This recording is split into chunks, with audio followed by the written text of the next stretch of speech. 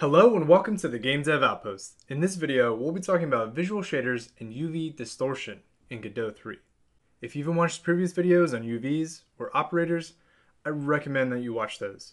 So what happens if you don't just use numbers to drive UVs, but what happens if you start to use textures to drive the UVs? You begin to get very interesting results.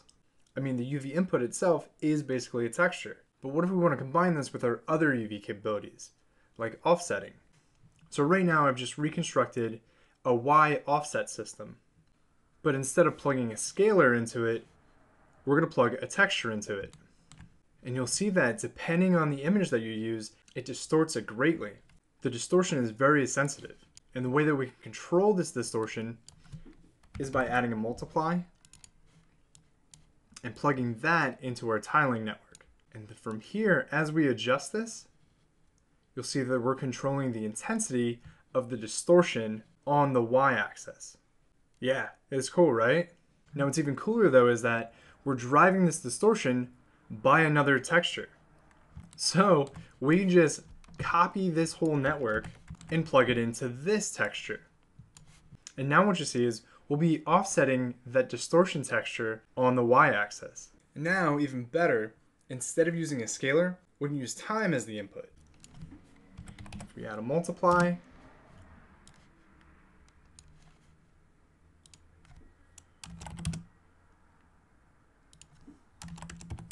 and if we add a multiply, this will control the rate of time as it distorts that first texture.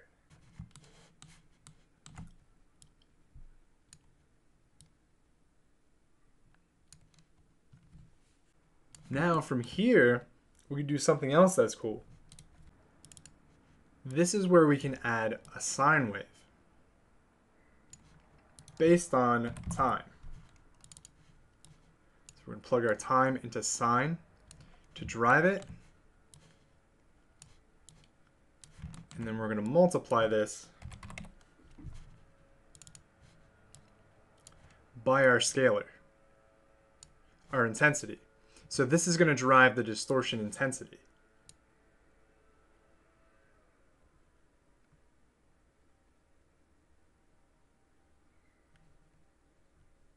Alright guys, this covers visual shaders and UV distortion in Godot 3. If you thought this video was useful and it helped, please let me know by commenting down below and liking the video. Thanks guys.